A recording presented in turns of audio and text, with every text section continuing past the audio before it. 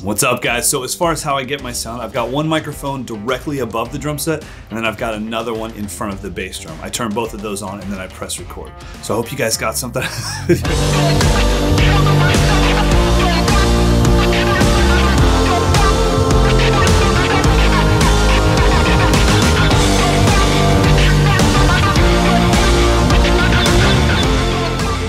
What's up, YouTubers? Hope you guys doing absolutely fantastic. I do get asked quite often about how I get my sound and why I've chosen to go with a 2-mic setup.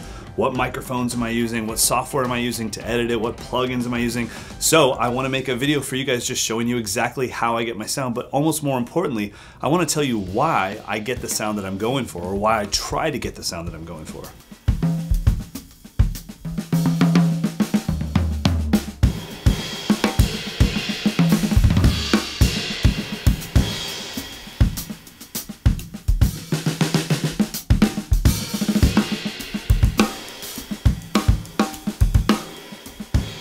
So before we even dive into the microphones and the preamps and the plugins, let's talk about why I've chosen to go with a 2-mic setup. First of all, I'm an educator. I like to teach. Now, when I'm making videos and I'm teaching drums, I'm obviously switching back and forth between speaking and playing. And what I don't want is I don't want to be speaking to you and you're hearing the room and you're feeling like you're in the room with me. And then as soon as I go to play, it's instantly this studio sound that you know, okay, now you're detached from me. I'm trying to bring you into the world and make you feel like you're sitting in the room with me, and I'm truly teaching you. When you mic every drum individually and you get your drum sound from those mics and then you just bring in a little bit of overheads to sweeten the sound, it's a very direct sound. It almost takes the room itself out of play. But when you get your drum sound from one single overhead, that's getting the entire room, and that's giving you the experience as the viewer that you're really in the room with me. The other reason I chose to move to a 2-mic setup was because I was struggling with my dynamics and I was fixing my personal dynamics in the mix. Oh, the snare's too loud, I'll just bring that channel down. Oh, the kick needs to be a little louder, I'll bring that up. Hi-hat's too loud, bring that down. And floor tom, that hit was a little weak, let's bring that up. I was fixing everything in the mix. When you have a single overhead, however you play, that's how it gets recorded. So please don't think that I think a 2-mic setup is better than having 4 mics or 10 mics or 20 mics. I don't think that at all. It just works best for what I'm trying to do as an educator, and it also works best for me trying to improve my personal dynamics and my personal sound on the instrument. I really love knowing that as I'm listening back and I'm watching the video back, if the ride cymbal's too loud, there's only one answer. Play the ride quieter, Johnston. Now let's talk about the microphones themselves. Both of my mics are the same. So my overhead and my bass drum are the exact same mic, and they actually come from a matched stereo pair. And if you don't know what a matched pair of microphones is, it just means that they were actually created, physically created at the exact same time, and they were tuned to be exactly the same. This isn't all that important for how I'm using it, because I'm going with an overhead and a kick, but if I was using them as dual overheads, it would be extremely important. And the microphones that I use for overhead and kick are the Audio Technica AT5045. Now if you start typing into Google right now and looking up those microphones, yes, they are very expensive, but keep in mind a couple things. One, I do this for a living, so I want to have very nice microphones because it's representing my personal brand. Two, I only have 2, so I think it's extremely important to have high quality microphones. Now, even though these microphones look like small diaphragm condenser microphones, they're not. This specific model, the AT5045, actually has the largest diaphragm in the entire Audio Technica lineup, and that allows me to capture the largest spectrum of sound. They also have a really high SPL, sound pressure level, which is extremely important when you're miking drums because our instrument is extremely loud. Now, both of those microphones are both going into 2 Neve 1073 preamps. Once again, very expensive preamps, but worth it when I only have 2 channels and this is what I do for a living. From there, I go into an interface and that goes straight into my computer via USB, and that's how I get my microphones into my computer. So let's track some drums, completely raw, no effects, no EQ, no compression. We'll get it into the computer and then I'll show you how I mix my drums.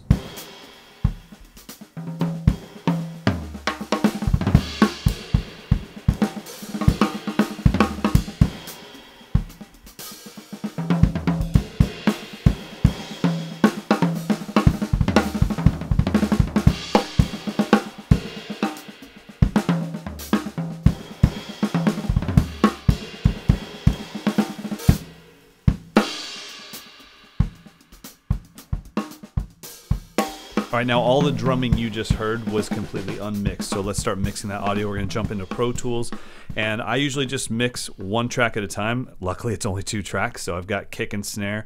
So we're gonna solo out the kick track.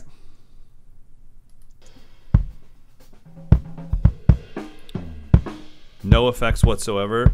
So what I have here is I've got a compressor and then 2 EQs, and I'll explain why I have 2 of the same EQs. Very basic compressor, and the EQ is actually quite simple as well, just modeled after some Neve EQs.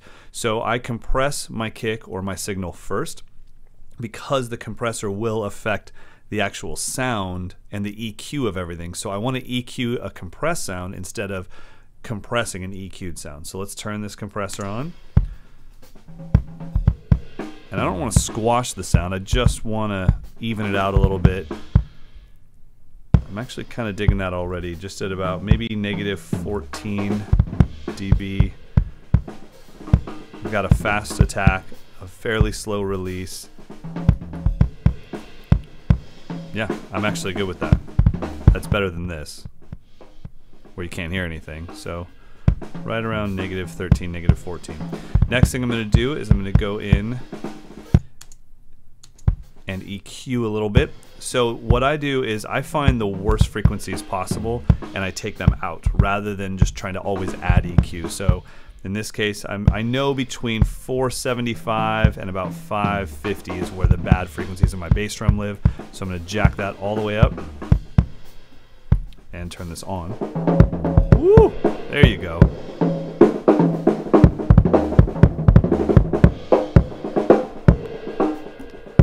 About 492 hertz. I'm going to bring down, take about 7 dB out, and all of a sudden the bass drum sounds way better.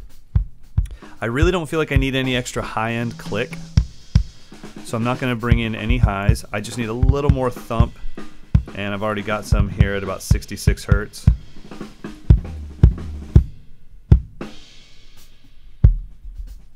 Yeah, right around there, maybe just 3 dB, and then we're good. Now the reason I have this second EQ is just in case I want to do more changing than this, but that was more than enough. So I'm good with that. Then I'm going to solo the overhead. We'll give that a listen. This is completely raw. Now it's going to sound like buttered ass, and the reason why it sounds like buttered ass with such an expensive microphone is because those expensive microphones capture everything. So cheaper microphones are actually pre-EQ'd for you, and they make it very easy. You just put them up and it's like, oh, that sounds great, but you don't have a lot of flexibility because it didn't capture anything. It didn't capture as much frequency range, and it also decided what your microphone was going to sound like. With expensive microphones, they're very honest and they capture everything, so they're really easy to manipulate even though they don't sound great right off the bat. So there you go. It doesn't sound bad, but it's not where I want it to be. Now the first thing you'll see here is I've got a Neve preamp. Well, I'm already using Neve preamps, so why have one of these? I actually don't use it at all. You can see it's totally turned off, 0 dB. I just have it for phase because sometimes I need to turn the phase switch on or off because I am not the greatest at getting my microphones in phase with each other. So let's start with our compressor.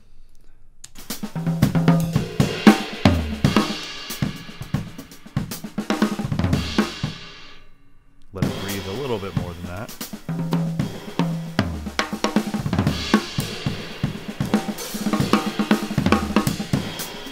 Actually totally happy with that. On and off, on.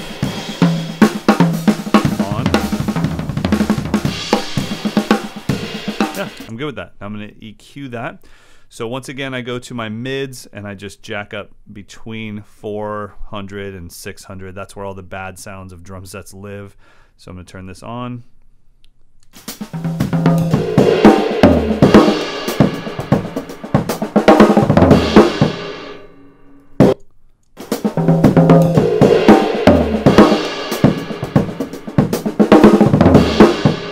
That sounds pretty bad right there, so I'll pull that out.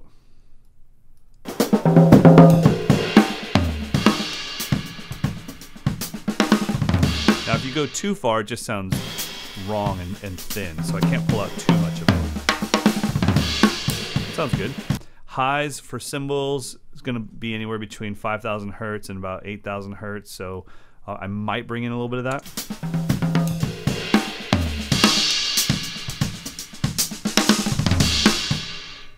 Literally like 1 dB. And then the low that I want to bring up is for the snare drum and the tom. So instead of doing it at 60 hertz, it'll probably, because I only have one microphone, I'm going to do it somewhere between like 110 and 130.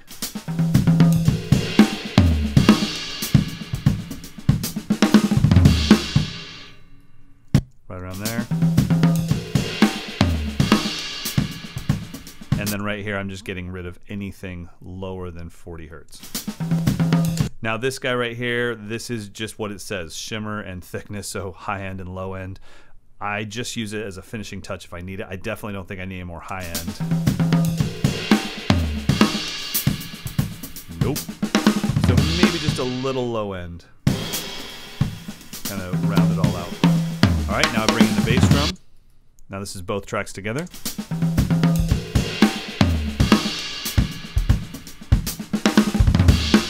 Dig it. All right, and then I just go to my master channel. This is where I would do any final compression, final EQ. I might put the tiniest bit of compression on the entire mix just to make sure that it's all nice and even.